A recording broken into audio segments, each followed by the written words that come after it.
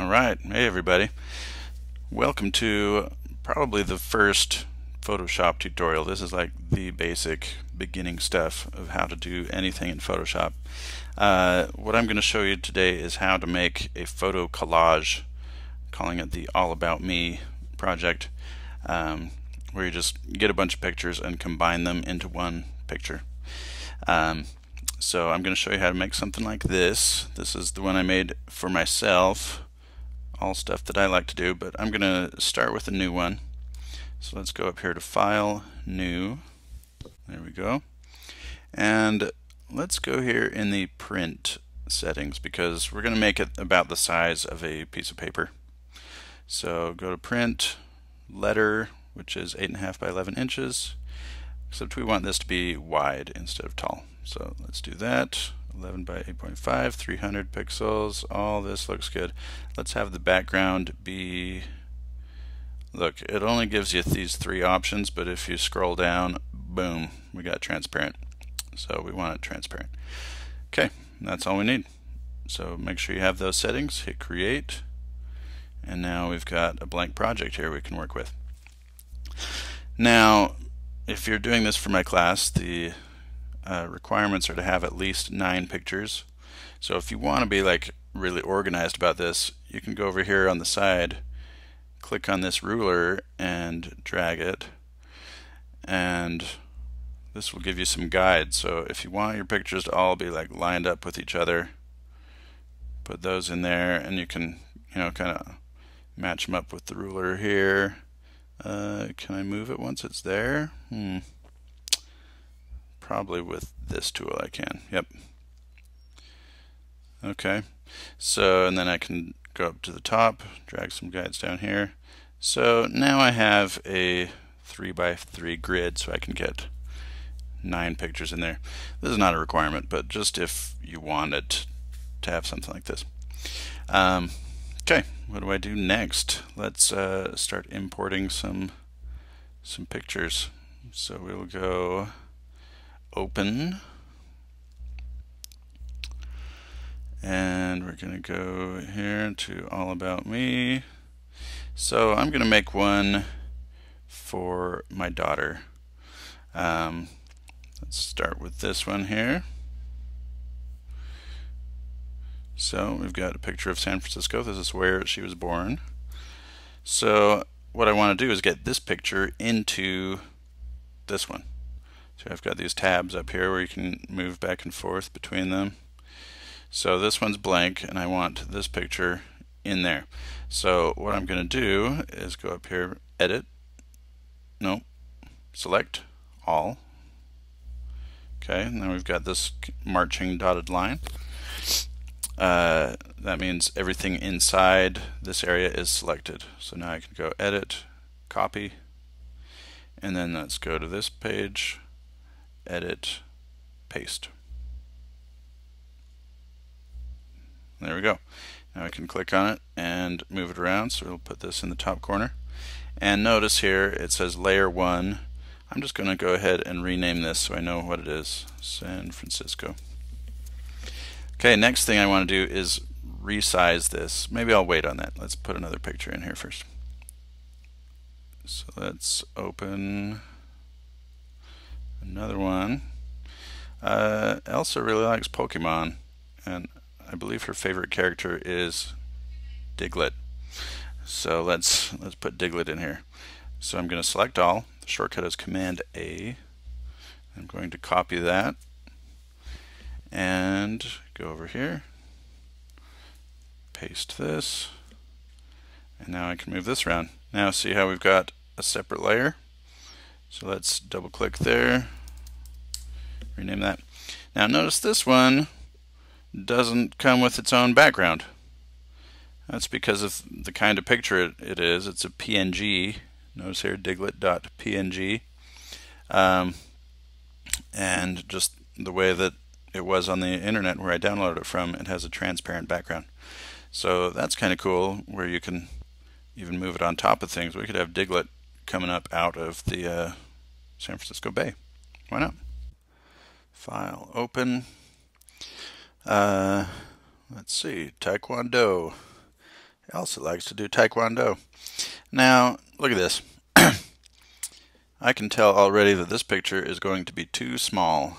I'm going to select it, copy it, go over here, paste it, and it's a lot smaller than the others, and the issue is going to be once I resize it, it will be very pixelated and it'll look terrible. So, but now's a good time to show you how to resize things. I'm not going to bother renaming this because I'm going to get rid of it eventually. But let's say I want to resize San Francisco to fit in this this corner here. So I'll select that layer, San Francisco. Then I go here to Edit, Free Transform. Shortcut is Command T. And now I can drag these corners, and it's possible for me to resize it all messed up like that. But if you don't want that to happen, just hold the Shift button while you're moving your mouse, and now it'll keep its ratio, whatever. Okay. So let's say I want it to go to that bottom line, like that. Okay, so it should, there, now it'll snap to that bottom line. If I try and match that line, then it's going to smoosh it. So I'm going to undo that. Now, notice I can't select any of these other layers because this one still has the transform corners. So I need to finalize this transform, say I'm done with this. So to do that, you just hit enter. And now those corners go away. And now I can select these other things. Let's say I want to move San Francisco over a little bit. So what I'm going to do is actually cut off everything to the right of this line. So here I'll go to my selection tool, the rectangular marquee tool, and now I'll click over here past the edge, and then I'm just dragging it, and I'll go up to where the guide is. So now it's selected everything inside here, and it's only on this San Francisco layer. So now if I hit delete, it deletes everything in San Francisco layer that was inside the dotted lines. It didn't affect the Taekwondo picture. And now I can go to select, deselect, that gets rid of those dotted lines. Okay, now let's move, oops, I don't want to move that. I want to move Diglet. Put him kind of in the corner there. Okay, let's try resizing Taekwondo and see what happens. So Command T for free transform, and then scale that up. And let's put them in the middle. I hit enter, and we see already it's pretty pixelated even this small, but once we zoom in, yeah, that's nasty looking. So what you want to do when you are searching for pictures online, make sure you don't get just the thumbnails of the picture. You want to download the full image. Otherwise, you'll run into problems. So let's get rid of this layer. Delete that. And let's do the regular size Taekwondo. See how much better that looks? Select all, copy, paste. Very nice. Now, see how I'm zooming in and out of my picture? So if I hold the space bar, this little hand appears, and that's where I can move things around, but that doesn't work when I can see the whole page. If I hold space and command, then the magnifying glass turns into a plus. If I hold space, command, and option, or alt, then it's a minus. It zooms out.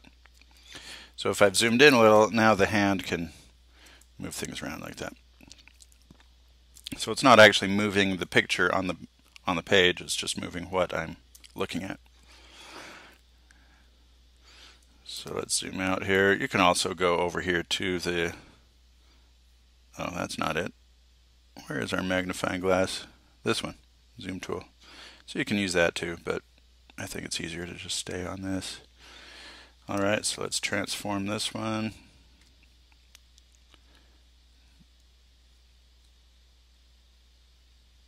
Something like this. Hit enter. Okay, now what if I want to cut off all the edges that are not inside these guidelines? So let's go to the rectangle here, and I'm just going to select everything inside the guides. And if I hit delete, it deletes everything inside that. But let's undo that, and instead let's select inverse. So now it's selected everything that's outside of those lines. Hit delete. Now, all that's gone. Cool. So let's do one more. I'm not going to show you all these things. You can do that on your own time. Let's try this thing. It also likes to play the drums. And so let's select that, copy. I'm going to close some of these things. There. Then let's paste that in here.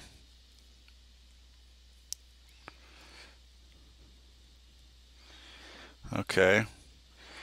And let's resize that. Whoa. That's good. And I would put that right about there. Okay, same thing. Let's select everything inside the guides. Then go inverse, and that'll delete all that extra stuff out there. And then go select, deselect. Okay, now with sometimes you might want to cut things out and have them on top of a different picture. So let's say I wanted a different background here. Let's put this Miyazaki one. I also really likes Miyazaki movies, Totoro, that stuff. So let's just make this really big like that. And let's say we wanted to have Totoro behind this drum set. Oh, I didn't rename any of these, so let's rename this Totoro drums. So I'm going to go to the drum set, and I dragged it here, but I can't see it anymore because Totoro is the layer on top of it. So let's select that layer and drag it down. Now the drums are on the top layer, but they've got this white background. So there's a few options we could do. First of all, let's try just on the layer properties here. See how it says normal for the blending mode? That means it's not doing anything special to the blending, but if you click that, there's all these kinds of things you can choose. There's darken, which usually makes anything that's light turn transparent, but that makes part of the drum heads also transparent. A lot of it is. So that doesn't necessarily work. Multiply. Lighten, I think, does the opposite, so the white stuff stays there and the other shines through. Oh, and look, we got this thing still there. So in this situation, I don't think any of these things are going to work. I mean, darken kind of works, but not exactly. So let's put it back to normal. And what I'm going to do is use this lasso tool. And I'm just going to click all around here with my mouse. I'm just going to do this really fast, and it's going to look really dumb, but okay, so all that's selected. Then I can select inverse, delete. Alright, so now that's how you can delete a lot of stuff really fast. So if we wanted, we could go in here and fine-tune it. A few things we could do is go here to the eraser tool, and then I can just click here and erase it little by little. I can change the brush size, so this is how big the brush is, like that. I could see how it's kind of blending it. So that's this other thing, the hardness. So hardness is at 0. If I put that at 100, then it's a hard edge where it's erased. Using the eraser on something like this would be a huge pain because it's so detailed. So I'm not going to do that. Instead, let's do this other thing.